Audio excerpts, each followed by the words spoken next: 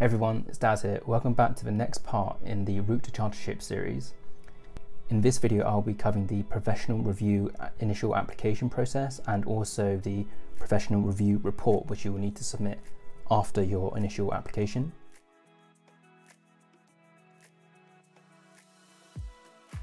The first thing you want to do is to make sure you find out key dates for submission deadlines. I put the link to the ICE website with the key dates in the description below. For the application form, you will need proof of IPD completion. This should be an email letter of sorts signed by your SCE and the ICE officer. Proof of payment, 3 sponsors, 1 lead sponsor, which would make sense to be your SCE, and 2 other sponsors. The 2 other sponsors must be chartered or higher, but does not have to be with the ICE.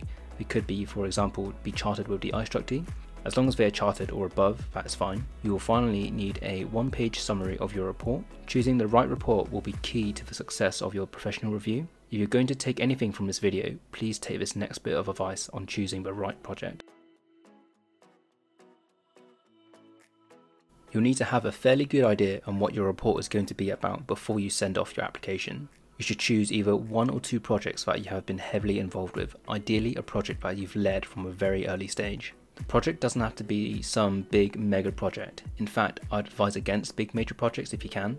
A project that is fairly simple but ticks all the ICE attributes is a winner in my opinion. I failed my first time round and it had a lot to do with the projects I chose. The project I chose was immensely technical. Even though I was really involved, I wasn't involved until the later stages, so sort of detailed design and onwards. So I missed out on the early stage of design where a lot of the engineering decisions were actually done.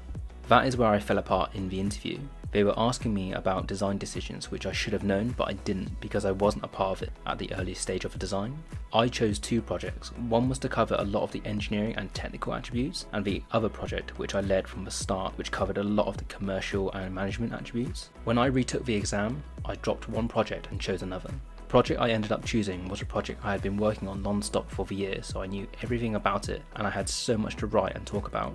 You will be asked questions on design choices or decisions, so the best way to cover your base is to have led the project from conceptual design stage all the way to construction. Don't give the interviewers the opportunity to pick on really hard technical concepts. There are 9 attributes for a reason, so you need to make sure the project or projects you choose can cover all of them. You need to know everything about the project or projects you choose, contracts, procurement, design, etc. Literally anything to do with the project. This will help you out at the presentation and interview stage. Choose a project where you don't have to go out your way to learn, you just know it because you lived and breathed the project. There will be more to talk about and you will have a full understanding of all the decisions because you probably made them. In the interview stage, they will ask you questions about why decisions were made and why others were ignored. By having been through all the decision making, you will easily be able to answer all these questions. Remember to get your 1-page summary report signed off by your lead sponsor.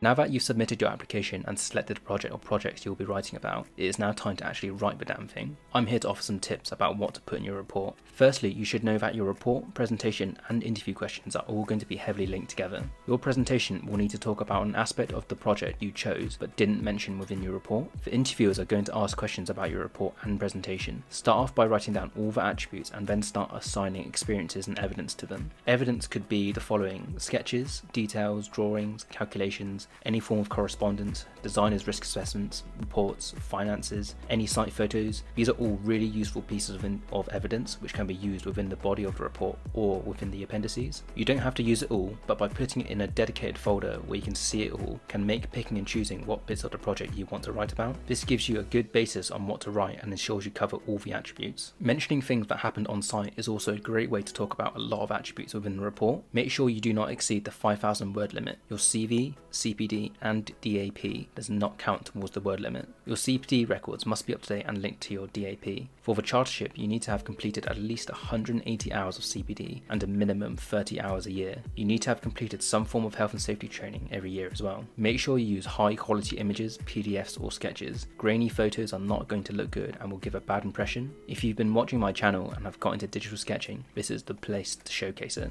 There's no harm in redoing a sketch if you think a sketch is an important detail but is a bit messy messy, just redraw it, no one's going to know. You're allowed to have an appendix, but you are not allowed to have more than 3 A3 drawings, 12 pages of other evidence. These could be calculations, sketches, or email correspondence. Basically any evidence you think will be worth showing off. Make use of the appendix and make sure you reference appendices within the body of the report. You must submit your report at least 15 working days before your review date. Do not miss this deadline. Make sure you save some content for your presentation. Don't write about everything in your report. Especially don't write about anything you don't want to be questioned on in your interview. Avoid ambiguous topics if possible. If you do feel you need to add a bit of ambiguous evidence or content, make sure you are prepared to answer some tough questions. Get a colleague to think of some questions that they could ask you and prepare answers for them. Get your report reviewed and checked. Get it checked by engineers as well as non-engineering persons. It can be great to get the view of someone who is not of an engineering background to check that it makes sense. An engineer will have an easier time interpreting something that doesn't quite make sense, so getting a completely fresh pair of eyes on it can be really useful.